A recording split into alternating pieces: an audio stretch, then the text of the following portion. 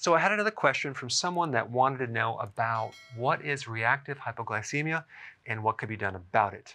I've done other videos on hypoglycemia, but not necessarily reactive hypoglycemia. So let me just explain what it is. Postprandial hypoglycemia means after a meal, and it could happen immediately to 4 hours later, okay, where you have this drop in blood sugars.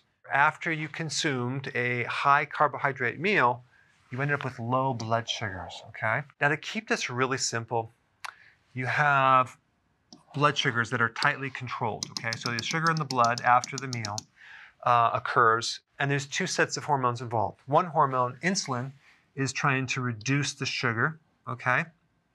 And then there's other hormones that are releasing stored sugar that are putting the sugar back into the blood to ensure that the blood sugars don't go too low, okay? So we don't want sugars that are too high, and we don't want sugar that's too low, because some of the symptoms, if it's too low, would be tired, brain fog, dizzy, craving sweets, blurred vision, irritable, and if it goes even too low, you can actually be in a coma. So the body is trying to stabilize that sugar. In hypoglycemia, you either have an overreaction of high amounts of insulin that's pushing the blood sugars down with too much force, and or not enough adrenal support to mobilize the sugar and to raise it. So it's low cortisol, okay, from the adrenals. Let's say your adrenals are burnt out or they're weak, and these counter hormones are not working.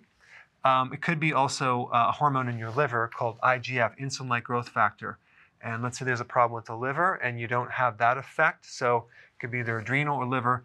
Or there's another counter hormone in the pancreas called glucagon, which does the opposite of insulin. It mobilizes fuel and it helps to raise the blood sugars. So it can either be a problem with one of these right here. And another situation is that the medical profession a lot of times doesn't really acknowledge that this exists, because sometimes when they do testing, everything comes out normal. So there's actual levels of hypoglycemia, and you can't just test a fasting glucose test. You have to test your blood sugars after your meal, 1, 2, 3, 4 hours, so you can actually see what happens dynamically. And a lot of times, even the test itself, I don't believe is valid, where you're going to drink this glucose mixture, okay, and they're going to check your blood sugars every hour for the next 3 hours. I mean, who consumes or drinks straight glucose? Well, maybe you do if you drink sodas, but it'd be good to do this test on the food that people consume, especially the high carbohydrate meals, to really see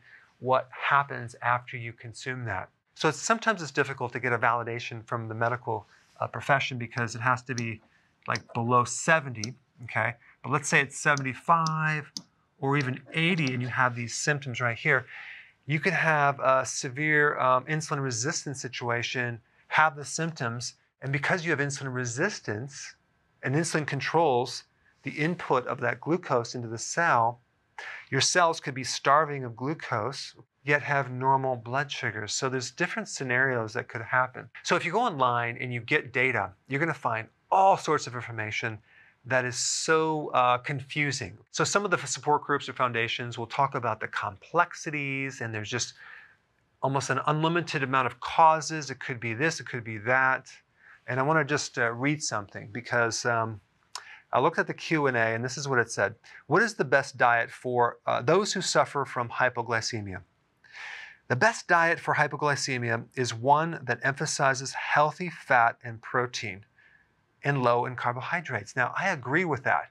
I totally agree with that, because the elephant in the room is this right here, high carbs. Why don't you just stop eating carbs? Okay, it's that simple. I guarantee if you stop doing the carbs and you adapt to fat burning, your blood sugars will come out nicely and you won't have these symptoms anymore. Our bodies are not designed to run off high carbohydrate diets. This is the thing that's abnormal. This is the root cause behind a lot of these issues right here. All right, let me continue. Basically, I said the best diet would be protein and fat and low carbohydrates. I agree.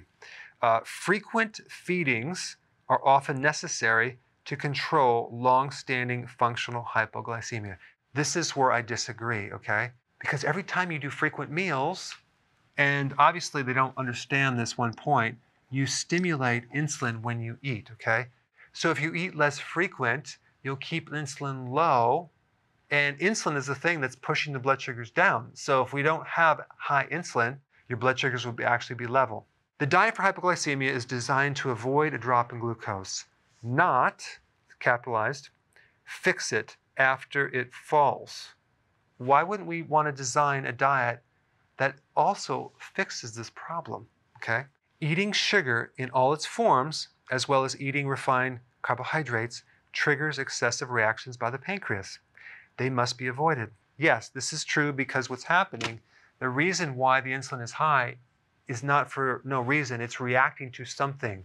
It's reacting to the high carbs and also the frequent meals. So the combination of going low carb, okay, moderate protein, higher fat is very, very smart, because there's one more key to this whole puzzle, and that is insulin resistance. People that have hypoglycemia also have insulin resistance. And to fix this, you must consume foods that are high in magnesium, potassium, and those are called vegetables. So if you did the low carb, moderate protein, higher fat, with at least 7 cups of vegetables, high quality salad, something like that, you're going to find that you will eventually heal insulin resistance and you won't have this anymore. Thank you so much for watching. Hey, if you're liking this content, please subscribe now, and I will actually keep you updated on future videos.